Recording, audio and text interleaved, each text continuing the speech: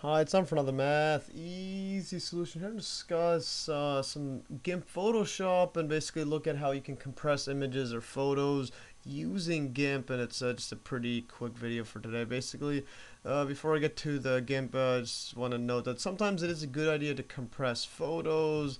For example, Twitter, Facebook, Google Plus, etc. Other sites have photo size limits, so that's one reason you want to compress them.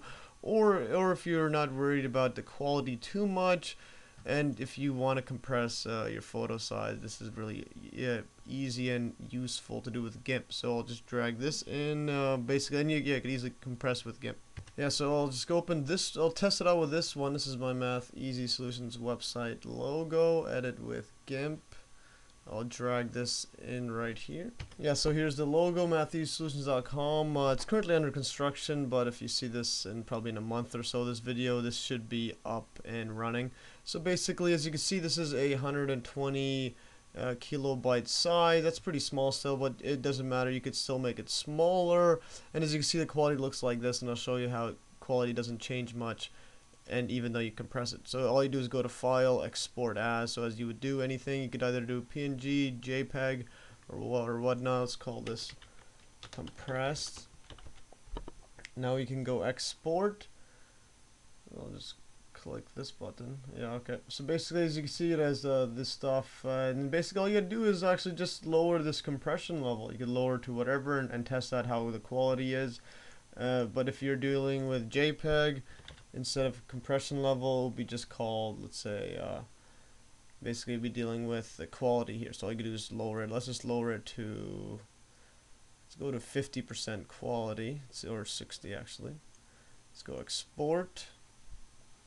So yeah, now we can just close this. And as you can see here, it's 120 kilobytes. We made it to JPEG, and it's 14. So JPEGs usually you could compress even smaller than PNG. So now what we could do is view the difference. I'll drag this inside, and as you can see, there's this one looks like this is the logo, the original 120 kilobytes, and now there's the compressed 14 kilobytes. As you can see, there's no change. I'm switching back and forth. There is no change difference, but you only have to zoom in to notice the difference. So if I zoom in, this is the original, the 120 kilobytes. As you can see, it's really white here. When you change it and zoom in, as you can see, the quality is pretty bad when you zoom in. But when you're dealing with, when you're not worried too much about people zooming in and really caring what it is, or you could make the compression level not as much as I did. But regardless, as you can see, 14 kilobytes as opposed to 120. That's almost 10 times the compression. Anyways, that is all for today. Hopefully you learned from this quick video, and thanks for watching, and stay tuned for another Math Easy solution.